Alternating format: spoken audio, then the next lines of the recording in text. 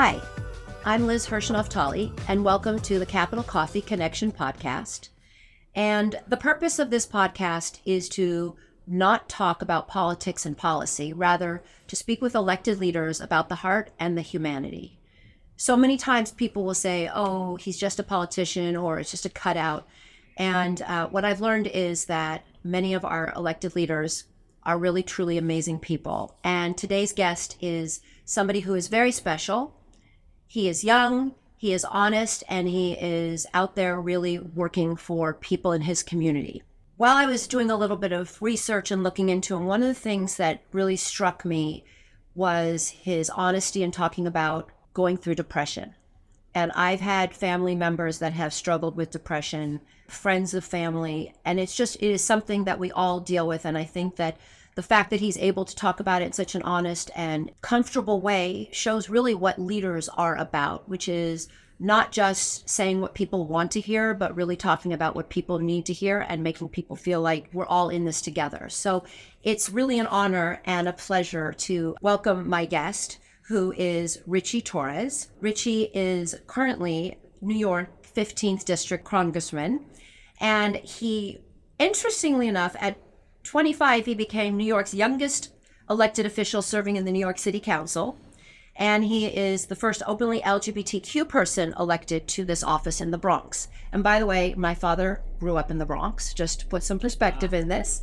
Just to give clarity of what your district is before I start speaking is you have a lot of neighborhoods: Allerton, Bathgate, Baychester, Belmont, Claremont, Fordham, Melrose, Mauritiana, Morris Park, Mott, Haven, Riverdale, Sputton, Duville, Tremont, Olinville, Norwood, Highbridge, Van Nest, West Farms, Williamsbridge, Woodlawn. So many neighborhoods. It's pretty incredible. And you have a very diverse... And a lot of institutions, too. A lot of institutions. The Bronx Zoo, the Botanical Gardens, right. Fordham University, Arthur Avenue, Little Italy. Yeah, and also a very poor community of folks, but people that really do care. Rich in spirit, but need support and need assistance. And just to finish your introduction, upon swearing in, you were the first openly gay Afro-Latino American member of Congress. You're a lot of firsts. And I want to welcome you. And thank you for coming to the Capital Coffee Connection podcast. We're having some coffee. I want to go back to the beginning of Ritchie time, because I know that you have a very special relationship with your mom. And growing up was really challenging, and it made you who you are today. But could you talk a little bit about what your mom went through, what her struggles were, and you as a child and your relationship? So my mother is the most important person in my life. The starting point was the Bronx. I was born and raised in the Bronx. I spent almost all my life in poverty. For most of my life, I was raised by a single mother who had to raise three of us on minimum wage, which in the 1990s was $4.25 an hour. So I tell people, imagine being a single mother in the most expensive city in America, raising three children on $4.25. And so my mother is my hero. I feel like the South Bronx is full of single mothers like mine who have struggled and sacrificed and suffered so that their children can have a fighting chance and a decent life with the American dream. My mother raised us in public housing, which is so chronically underfunded that it has some of the worst conditions: mold and mildew, leaks and lead, without reliable heat and hot water in the winter. And ironically, I actually grew up in a public housing development right across the street from Trump Golf Course. And as the golf course was undergoing construction, I kid you not, it actually unleashed a skunk infestation. So on top of everything else. Yes. And I tell people, I've been smelling the stench of Donald Trump before he became president. Yeah. But as the golf course was undergoing construction and as conditions in my home were getting worse, the city had invested $100 million in a golf course dedicated to Donald Trump. And I remember asking myself at the time, what does it say about our society? And you were just a little boy. Well, I was a teenager. Okay, but still you were young, quite young. But what does it say about our society that we're putting more money into a golf course than into the homes of poor people of color in public housing? So that left an impression. And you also were affected health-wise from this. You had issues and you had to get medical care for being in that kind of an environment. I mean, for most of my life, I was in three places: either home, school, or the emergency. You know, I grew up near the Bronx Expressway, and I had severe struggles with asthma. And I was in and out of the emergency room, and my mother had to take time off of work, which meant lost income. Yeah. I'm a twin, so we're. Who was first, you or him? He is biologically older. I'm temperamentally older. Okay, great. But we're five minutes apart.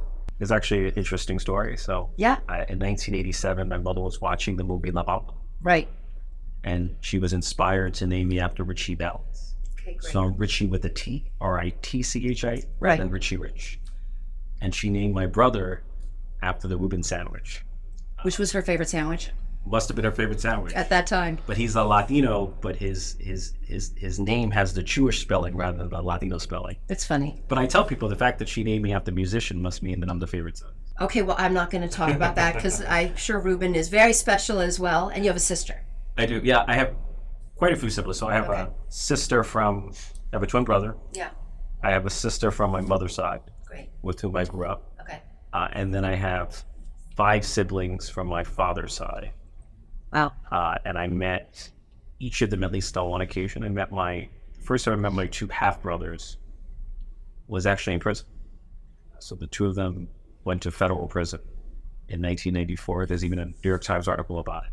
I remember going to federal prison to meet them for the first time. And I remember asking my brother, you know, what do you plan to do with your life when you're no longer in prison? And he said to me, if I can't find a job, I'm going to go back to the same life I had before. So it really influences who you are now as a leader. These experiences have had a lasting impact on my thinking about politics and policy in life. Yeah. And talk a little bit. I never thought I would be the congressman for the area where my brothers were gang leaders. Yeah, and but so you never know where life will take you, and in an interesting way. And we could spend hours on this talking. It's like this is an American story, where one child can go one direction, another child goes in another direction, and it's just hard to understand. But I am sure that at this point in your life, you also appreciate so much more the people that don't have because of what you grew up with and what your siblings grew up with. And I think what I offer is a different kind of an American dream story. It's not a rags to riches story. No. It's not a hood to Harvard story. Yeah. 15 years ago, I had dropped out of college because I found myself struggling with depression. There were moments when I thought of taking my own life because I felt as if the world around me had collapsed. I was even hospitalized for attempted suicide. And I never thought 7 years later, I'd become the youngest elected official in America's largest city. And then 7 years later, I'd become a United States congressman. It's a different kind of American story than the one we normally see in Washington, D.C. Well, it says a lot about you.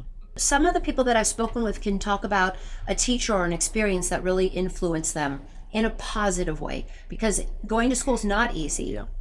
Did you have that teacher? My English teacher, Miss Rath, taught me how to write. Mm-hmm.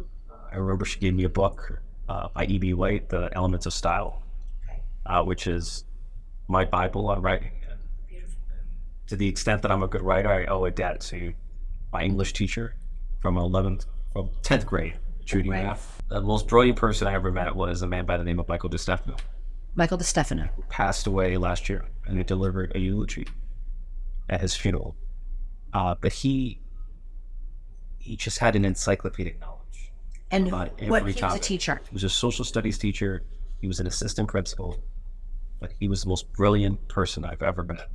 There was no one who could match his erudition, his eloquence. When I was a kid, I would watch Boy Meets World. Yeah. And he reminded me of Mr. Feeney. Okay. He was like the statesman, the wise man that everyone would look up to in Lehman High School, where I went to. Robert Leder was our principal. He was the longest serving principal in the New York City public school system. He actually got me into politics because there was a man by the name of Jimmy Baca, who was the head of the local community board, who was looking for a young student to serve as his intern. Right.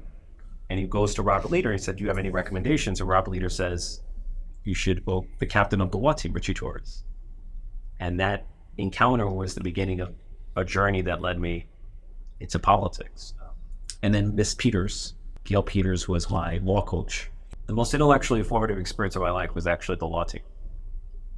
I grew up underestimating myself. Like when I was in elementary school, I had trouble reading. I never thought of myself as a particularly gifted, bright person. Right. But when I joined the law team, I realized that I had a talent for public speaking. I discovered a level of talent that I never thought I had. And I was the best in the city. Under my leadership, we won the citywide moot court competition 2 years in a row. We defeated the likes of Bronx Science and Brooklyn Tech and Stuyvesant. The kids that came from higher, better funded schools. Much more privileged schools. These are the elite schools. Yeah. But we won the competition 2 years in a row.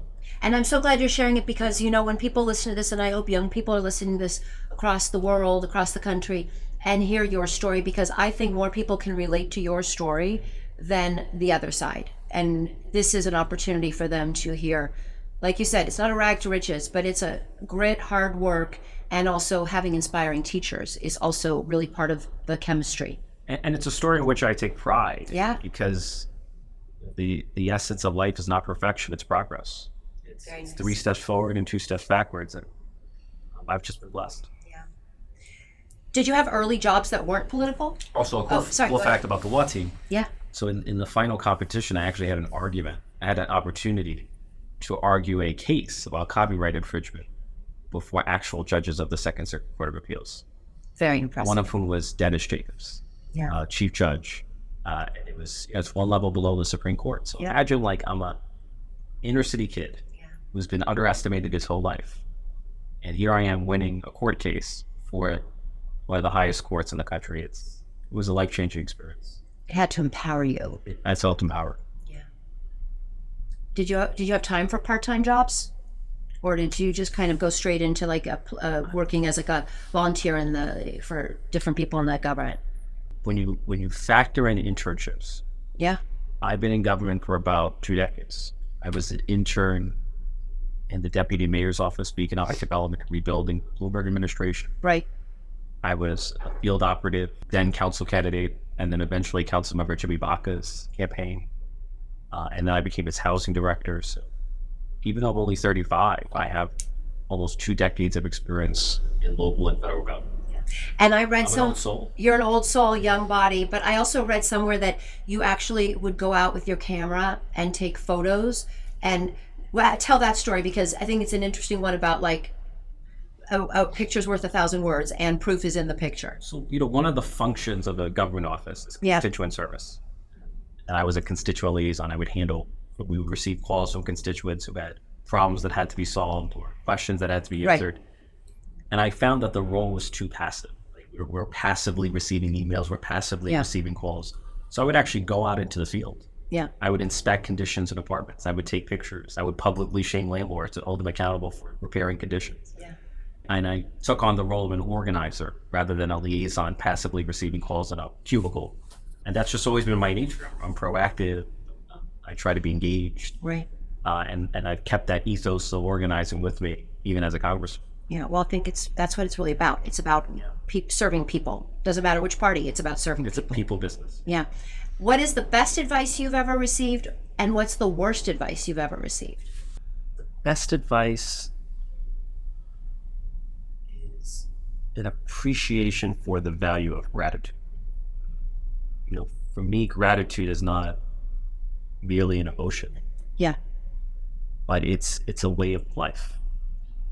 Gratitude has the power to transform life as you experience it. So there's a metaphor known as the missing tile syndrome. Imagine for a moment, there's supposed to be 10 tiles in front of you, but only 9 are present and 1 is missing. The human eye naturally gravitates toward the missing tile. Right. It is human nature to notice what is missing in our lives rather than appreciate what's present. And gratitude enables us to see clearly the blessings in our lives. Yes. That's not just an emotion, that's a transformation of life itself. Yes. That's beautiful. That's the best advice I can give. The worst advice is political. So when I won my city council race, one of my colleagues said, "The press is the enemy. You should avoid the press at all cost."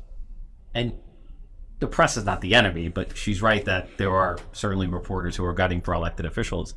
But the worst thing you can do is avoidance. you have to build relationships. You have to reveal yourself to the world. And so I felt like that was the single worst advice, and thankfully I rejected it. Yeah. I built relationships, and I've done pretty well. Yeah, and you don't always have to agree. Yeah. Yeah. Okay, so now we're going to go into a little bit rapid questions just to get to know you. You can answer in one word or a few words. You don't have to answer if you don't want, but they're supposed to be fun. I can take the fifth? You can take the fifth. Okay. What is your favorite sound? Sound of water. Sound of water. Yeah. Okay. Favorite color? Red. Favorite smell? Favorite smell? That's a great question. Smell of a rose. I think I already know the answer, but who is your biggest cheerleader? I'm a mama's boy, my mother. A wise Latina. A wise Latina. If you were on a desert island and you could have one meal, what would it be?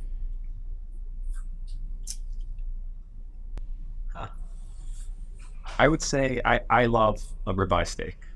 Ribeye steak. Yeah, with medium rare. Okay. That's one of my favorite meals. Okay. I'm sure they'll have that on the island, the ribeye steak. What is your favorite music? I mean, I know you're named after Ritchie Valens and La Bamba, but what is what music do you listen to do you exercise? Do you have time to exercise? I've been exercising for the last year. Okay, good. What is your exercise? So mostly weightlifting. I need to incorporate cardio. Yeah. Mostly weightlifting. Because I see I'm serving with colleagues who are much older than I am. I said, I want to prevent myself from falling apart, so I should probably start exercising. Good. So I do chest, triceps, biceps, arms. Yeah. What kind of music do you listen to? It varies, but it could be Mark Anthony, it could be Jennifer Lopez, it could be even just theme songs for movies, just to motivate me, like listening to Rocky music. Yeah. So that I can feel motivated to lift weights in the gym. Yeah. What is your favorite household chore? If you had to do one thing in the house and you'd say, that's my favorite one, what would it be? The most tolerable is washing dishes. Tolerable is washing dishes. I enjoy none of it. Your mother didn't make you do much, did she, at the house? No, I did, but I hated it. You hated it? So, okay. But washing dishes. Okay. Better than doing the laundry. Better than laundry. And I think I kind of get it, but could you sort of tell us what your superpower is? I think everyone has a superpower. There's a concept known as anti-fragility. Okay. So Frederick Nietzsche once said that which does not kill you makes you stronger. Right. And I'm anti-fragile. I'm made better, stronger, and wiser by the struggles of my life. That's my superpower. If you could go anywhere in the world that you haven't been, and I know you've probably as a congressperson started to travel a little bit more, but if you could personally go anywhere, where would that be? I serve on the China committee. I've never been to China. So you're going to have to go to China. Whether it's safe to go to China, I don't know. But not today, but you'll go. But I would love to go to China one day. I was thinking about you when I was preparing this, and I think it's sort of already made very clear, but, James Baldwin wrote in 1962 in an essay, not everything that is faced can be changed, but nothing can be changed until it is faced, which sort of sounded like you before I got to actually speak with you. I heard that. I feel like, the world is not going to change on its own. We have to change it. Yeah. Like the burden falls on us. Yeah. To reshape the world in the mold of our ideals, our highest values. One of the central values of Judaism is tikkun olam, that we have an obligation to repair what is broken in the world, and I take that to heart. Yeah. I'm not Jewish, but I'm Jewish. I get it. What is your faith, and how does that play a part in who you are? I'm culturally Christian. Mm-hmm. Yeah. So, and I've alternated between Catholicism and Protestantism. I identify as culturally Christian. Yeah. And obviously you know a little bit about Judaism, so you've taken time to understand different religions and the importance they play. Yeah, I have a rudimentary knowledge, and I represent a substantial Jewish community in Riverdale, and I'm a Zionist. I've been traveling to Israel. I've been thinking about Israel for about a decade. Right. It's become an important cause in my life. So yeah, I know a lot about it, and I don't want to go too far into politics, but I love initiatives like the Abraham Accords, because I want to live in a world where Jews, Christians, and Muslims come together and live in peace and prosperity. Yeah, and I don't think that is actually partisan. That is something that is partisan. It's not bipartisan. I think that most people recognize that if you can talk and you can do and negotiate and have diplomacy and have relationships, the world will just be a better place. And in this case, the Abraham Accord, which was started under a Republican administration, and it's not, and now it's being carried through with the Democratic administration. It is really who we are as a country, which is, I believe, guiding others, and hopefully we guide ourselves to figure out how we work together.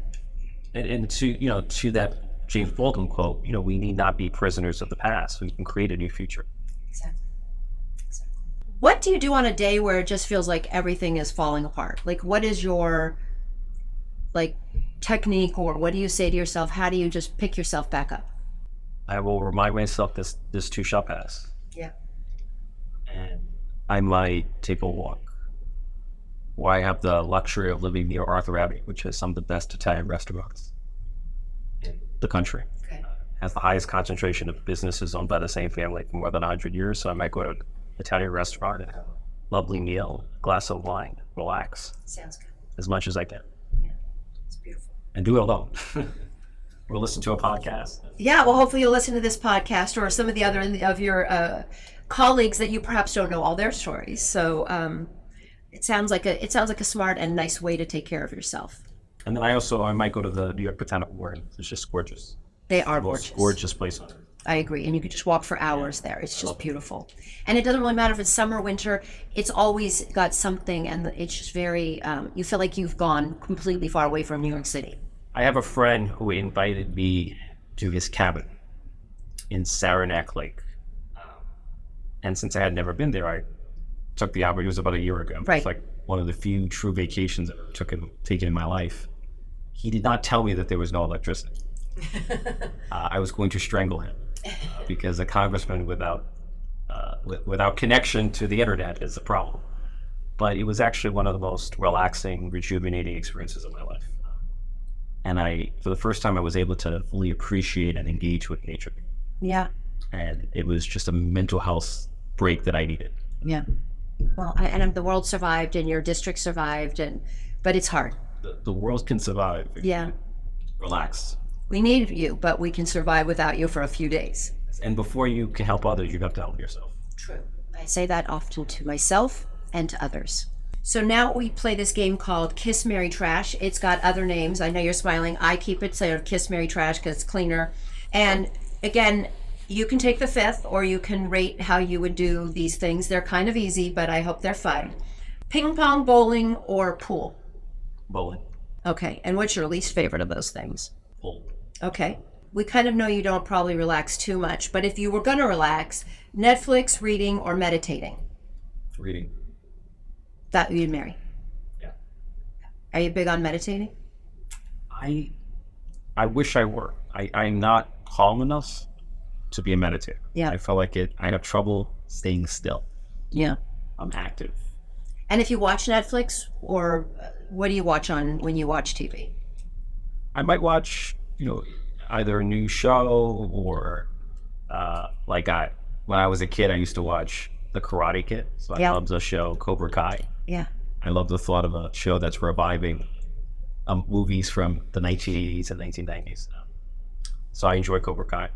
There's a show about a sociopath who kills every woman with whom he's fallen in love. And you like that one? It's an interesting. It's not that yeah. I enjoy sociopathy, but it's just an interesting. Yeah. Yeah. Okay. Breakfast, lunch, or dinner? Which one would you marry? Which one would you kiss? And which one would you trash? I prefer dinner the most and lunch the least. Okay. Music, pop, country, or hip hop?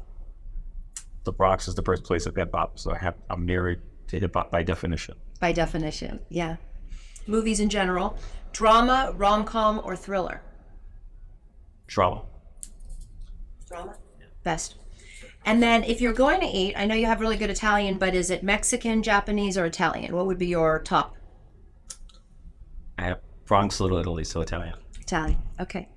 And which pasta? Because I've always asked a lot of folks, and I think it's always interesting. Marry, trash, kill, whatever you want to do, but fusilli, penne, spaghetti. Penne. The best. Yeah, I love penne. What sauce? Vodka. Penne vodka. Yeah. The last one is sports. Basketball, baseball, football. Baseball's popular. I represent Yankees Stadium. Yeah. And I was a third-rate baseball player. third rate, but do you get to go to the games? Do you have time to go to some of the games? On rare occasions. Yeah. So now we're sort of at the end where I've asked, and you've talked about it, but I would love for you to expand. You talked about gratitude. My question is about joy, because my hope is that when people listen to this podcast, they will find some sort of, I don't know if it's joy, but there'll be some sort of like a feeling of, wow, this is an impressive story. This is a person that has told amazing stories. And we'll share that with others, because I think what people need in this day and age is to share things that are positive, things that actually spread good energy. There's enough bad stuff, but the more we as individuals can share. And so my question is about joy, because if you are joyful, then you share your joy. So I was wondering if you could talk about maybe what joy means to you, what brings you joy, and then how you share joy. For me, joy is the will to live. Well, the suffering is the nature of the human condition. What enables us to endure the suffering of life, what enables us to fill ourselves, is joy. Right. That's our motivating power. That's what enlivens us. Stoicism tells us that emotion is the root of human suffering. But I disagree with that. I feel like we're not purely rational creatures. We are emotional creatures. We need emotions like joy to motivate us to live fully. Yeah. So for me, joy is the key to the life well lived. And when you I don't mean to disagree with the Stoics. But no, I think you're absolutely, there's a lot that you're saying. Like what enables me to, look, I'm in a job that is extraordinarily training and demanding. And what enables me to wake up every day, right, to work my heart out and sacrifice a personal life, yes, is joy. I find joy, I find meaning, I find purpose in the public service that I perform. Yeah. So it's a gift that God has given us, and I cherish every moment of joy. Thank you. Well, on that, I'm going to say thank you. And I have cherished and really appreciated this opportunity. You are a special person, you are a unique person, and you are powerful because you are willing to share yourself. And I hope that more and more elected people and more people will share themselves, because I truly believe if we share ourselves, then we have the opportunity to not only understand other people, but to grow within ourselves. I will leave this also just, I don't know her, but having even like great admiration for your mother. It starts with, I think, people that influence us, that raise us. And your mom, she really knew what she was doing, and she worked and she gave up a lot. And she has a son who is a congressperson. And that is not just only a testament to her, dedication, but to her inspiration to you to do what you can do to make this world a better place. I couldn't agree more. I tell people, authenticity is not only good morals, it's good politics. I think people are craving for authenticity. Yeah. So thank you. We've shared some authenticity, and I hope some joy. And you have a very special story. And thank you for doing what you do. It is a lot. You give up a lot of personal time, but we in our country, and I think around the world, are benefits of what you have done. So thank you. Thank you. Hi, it's Liz. Please join me every Tuesday for coffee to talk about heart and humanity with our elected leaders. Ciao.